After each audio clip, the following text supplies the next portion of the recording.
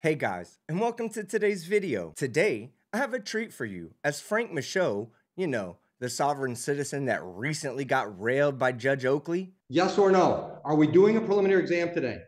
Yes or no? I object. I will address. Answer the question. I want to address other issues as well. You're in contempt of court. Put him in jail. Well, he's back, and in front of Judge Lisa Martin, where this whole sovereign citizen bukkake began. Now remember, he's facing some pretty serious charges right now, but that's not why he's in jail, as he's currently incarcerated for contempt of court. So let's begin. This is 210736FY, State of Michigan versus Frank. Is it Michaud? Michaud, I believe. Michaud, thank you. Your appearances, please.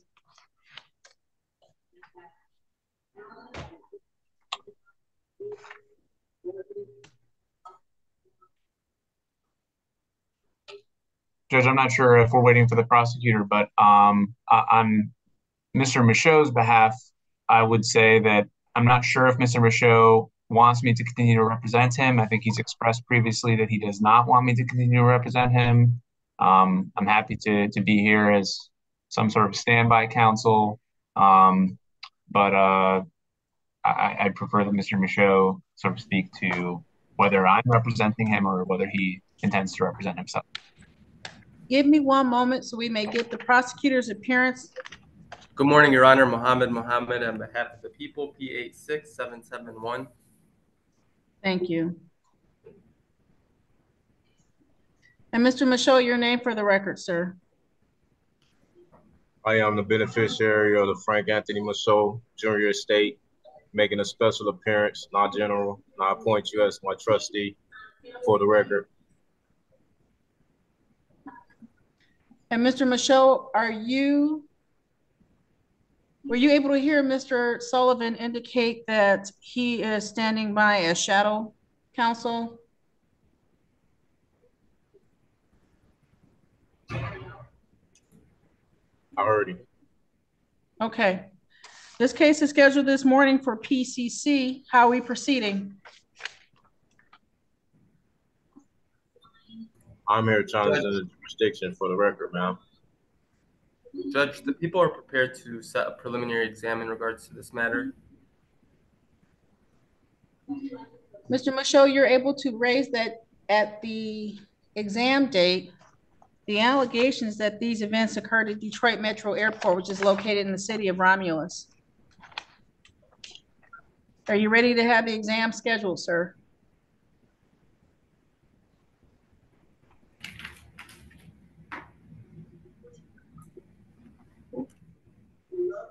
I'm not here to Mr. have Michaud? an exam. Still trying to wonder why we moving forward with even having an exam, especially after not having by the due process even having a probable cause hearing. Did your time in the concrete motel not teach you anything? Judge Oakley very clearly explained this to you before sending your dumb ass to jail. You're at your probable cause conference. You're not at the point where the probable cause hearing is even necessary yet. That's the purpose of your pretrial conference today, and the state has already clearly stated on the record that there will be no offer for you, and they're prepared to take you to trial. It's not a it's probable cause conference, sir, at which time the parties will indicate if they're ready to proceed to exam, if there's a plea or a waiver or some other resolution. So at this time, the assisting prosecuting attorney has requested that an exam be set. Are you prepared to have the exam scheduled? No, as me here challenging the jurisdiction for the record, I want to put on the record that once the jurisdiction is challenged, the court cannot proceed when it clearly appears that the court lacks jurisdiction. The court has no authority to reach matters, but rather should dismiss the action. That's Mello versus U.S. for the record. And sir, what is it that you find, what is your allegation regarding the jurisdiction? Well, what is the jurisdiction that the court is operating up under, ma'am? The Sixth Amendment has— The court has already— the right Mr. Michaud, the court has already indicated that the allegation is that this event occurred at Detroit Metro Airport, which is located in the city of Romulus. Are you indicating that this event that brings us here to court did not occur in the city of Romulus? Well, I would like to know what jurisdiction is this court operating up under so that I can properly defend myself and represent myself for the record. So the Sixth Amendment grants me the right to know the nature and causes of these actions. So I would like to know what jurisdiction are you operating up under? Sir, what the file indicates is that there's an offense dated February 23rd, 2021. And again, that the case happened at Detroit Metro Airport, which is located in the city of Romulus.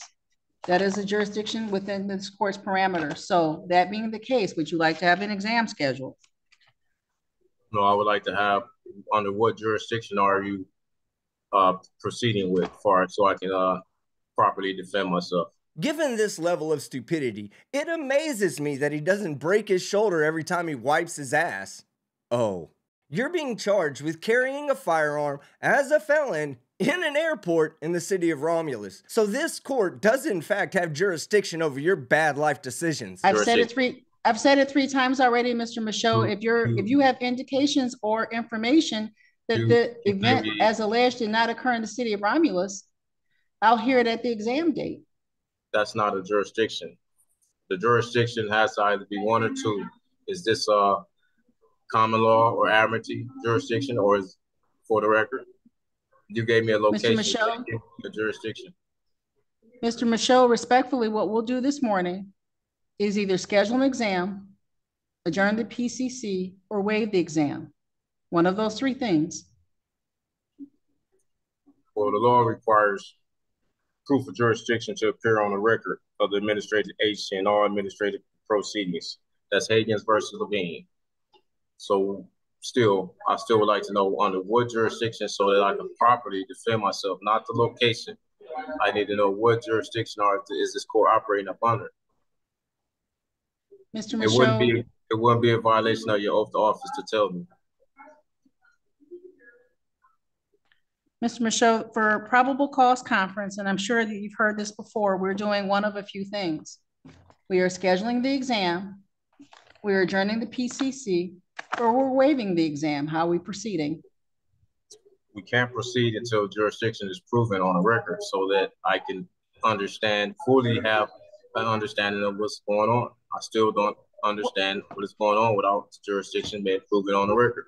Well, you're appearing in court today in custody from the county jail. So every time you speak, you're literally proving their jurisdiction on the record. What don't you understand, sir? I don't understand what jurisdiction are you operating up under. I have the right to know. And are you denying me my right to know what jurisdiction are you operating up under? Because it is your constitutional oath to let me know what jurisdiction it is that you are operating up under. And you still have not yet. This is the 34th District Court, Mr. Michaud. That's not a jurisdiction. That's not a constitutional jurisdiction, ma'am. Is this common law or admiralty? Is this criminal or civil?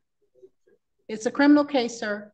Okay, if it's a criminal case where it's alleged that you were a felon in possession of a firearm and that you carried a concealed weapon, that's count 2, and then count 3, felony firearm. Those are the allegations. I've given you the 3 counts in this matter. I've given you the date of the offense, and I've given you the location of the offense. We can do one of 3 things this morning, sir. We can adjourn the PCC, we can schedule the exam, or you may waive the exam. Which would you like to do this morning? I want to have my rights given to me, and my right is to have the jurisdiction of the court. That's just for the record. I've already indicated to you, sir, what the court is. Is this common law or admiralty? That's the only jurisdictions that we can, that I know of. You still haven't acknowledged neither one, and I still don't understand what's going on. Until you acknowledge one or the other, we still haven't got jurisdiction on the record. Mr. Michaud, do you intend to represent yourself in this matter going forward? I would like to know jurisdiction so I can properly proceed to present myself properly. I can't properly present myself or defend myself without knowing what jurisdiction that you're operating up under.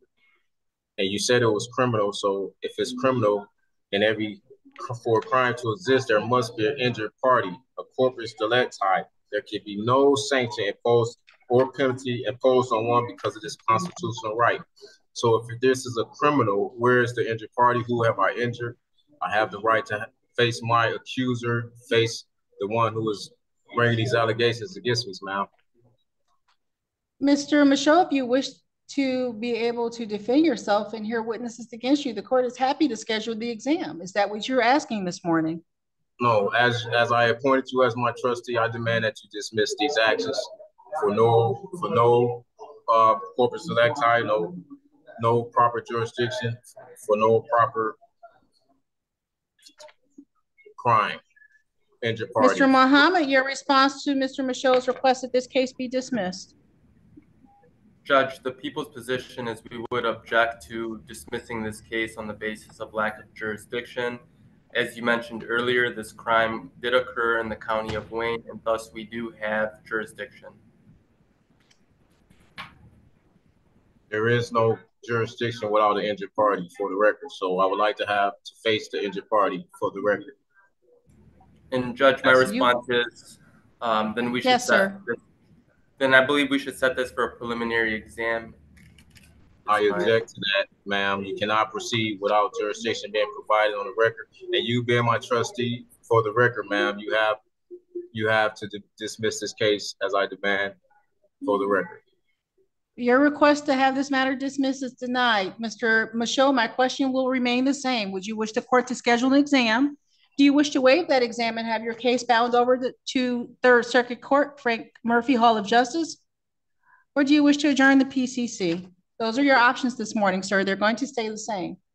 I would like for jurisdiction to be provided for the record, and that if not, I demand dismissal for the record.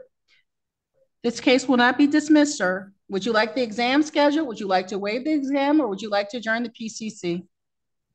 Again, jurisdiction for the record.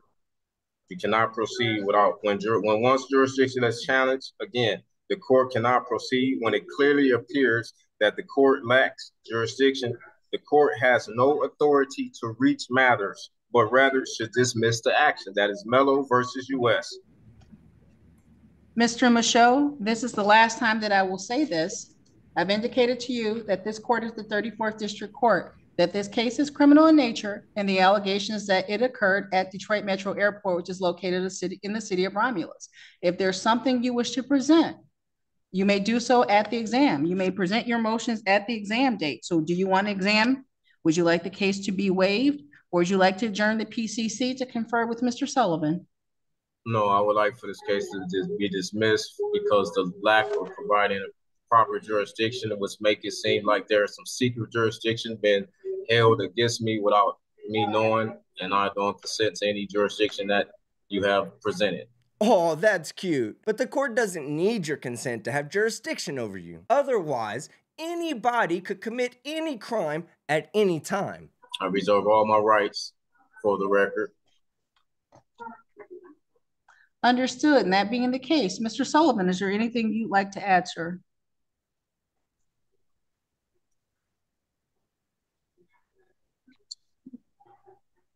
Judge, I don't know what to say. I'm not sure that that I still have authority to represent Mr. Michaud. I will say that Mr. Michaud has made his arguments, a couple times, and I think that the arguments have been, or the motions have been denied. And I've explained to him that those motions, his arguments are preserved on the record, and that he maintains the ability to appeal any denial of his motion to dismiss. He would be able to appeal that first at the circuit court level and then up to the Court of Appeals. So I've done my best to advise him of his rights to continue making that argument. I will also, I think the court may already be aware that Mr. Michaud is not in custody on this case. He's in custody on a contempt of court that Judge Oakley sentenced him to back at the end of January. So I don't know that there is, unlike clients that are in custody, a reason to expedite the setting of the preliminary exam. So I really, I want to defer to Mr. Michaud's stated interest, what it is that he wants to do with this case. I've given him advice, and I don't know what I can do beyond that.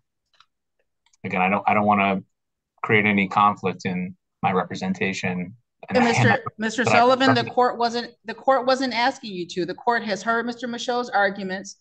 The record has been made. Your statements have been preserved, Mr. Michaud.